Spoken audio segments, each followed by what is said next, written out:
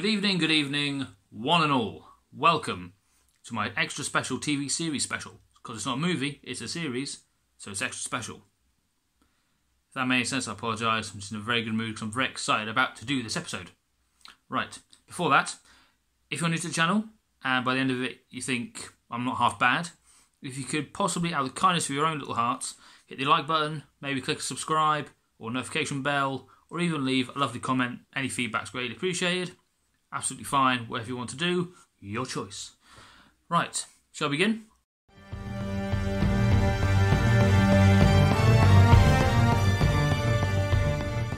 What is it about? Well, this series came out in 2007, and it's described as a sequel to the 1886 novel written by a little-known author called Robert Louis Stevenson. The book itself, or the story itself, is kind of used as the backstory within the series for the main character.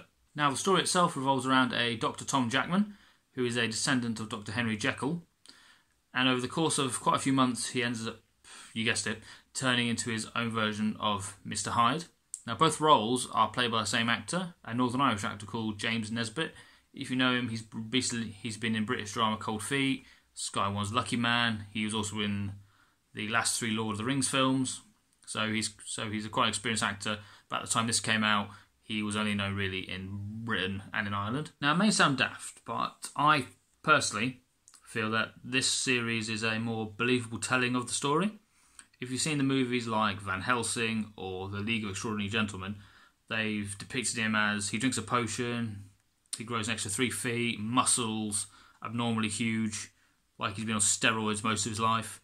Whereas with this series, and in the previous black and white movies with Spencer Tracy and actors like that, they've had to rely more on the actors to show you the change that they go through and how they've changed, rather than relying on the prosthetics and the makeup and at times CGI, especially in Van Helsing, the CGI for Hyde. Although it looked good, it wasn't. It was entertaining, but you know it couldn't happen in real life. Whereas with all the background of people with mental illness and split personalities and things like that, this series I feel kind of latches onto that more, so it makes it more realistic. And again, this series relies on James Nesbitt portraying both roles, and he does it to an amazing standard, and very good actor. Another reason why the series is a favourite of mine is the writing. If you could cut out the titles and the end credits of every episode, apart from the first episode you keep the titles, and the last episode you keep the credits. If you watch them all in one go, you would think it was a long, continuous, Alfred Hitchcock-like storyline. Watching them episode to episode, it would be like a long movie. You would get lost. It's that good.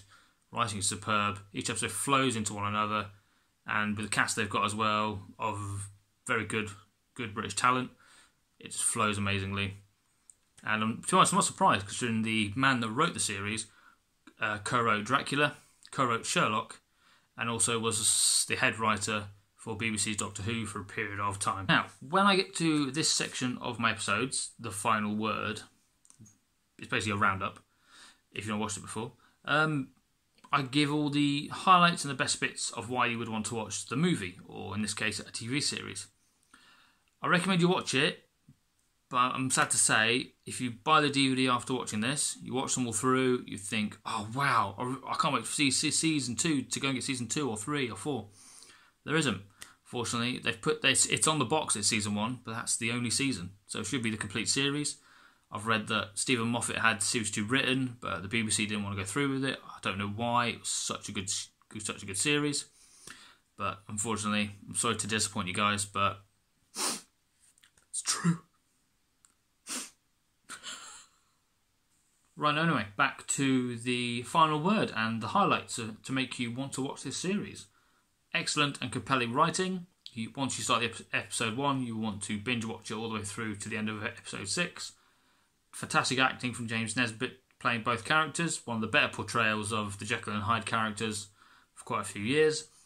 And it's a breath of fresh air, really. It's one of the dramas where it's not really done that often. So when is done, especially with Jekyll Hyde, you want it to be done well. This series was done excellently well, written by Stephen Moffat. And it's one of those series that came out before BBC decided to ditch all like scary writing of the shows, other shows that they used to do. Now it's all costume dramas, which you don't need. You know, you only need Downton Abbey when it was out. You didn't need all the other remakes and rewrites and productions of other costume dramas and books. This is one of those series where it was very unique when it came out. Wasn't done for quite a long time before it. It's just a breath of fresh air, and you, especially if you're tired of all the costume dramas, then this is the show for you. Great supporting cast, a plethora of British talent, including Michelle Ryan, Denis Lawson, Gina Bellman. Absolutely brilliant. And overall, it is a very good retelling of a very, very old story. Right guys, that is it for this special series special. Thank you very much for watching. If you have enjoyed my content and you want to support the channel, don't forget to hit the like and subscribe buttons and click the little notification bell so you don't miss out every Sunday 6 PM. Also, if you want to know which episodes are going to be done or coming out beforehand, or any updates at all, I'm also on Instagram at myfavouritemoviesreviewed. I'll slot it in down here somewhere so then you can find me and click follow as well, and maybe like a few posts. That'd be awesome. And I will see you next week on episode 10. Thank you again for watching. Your support means the world. I'll see you next time. Bye bye everybody.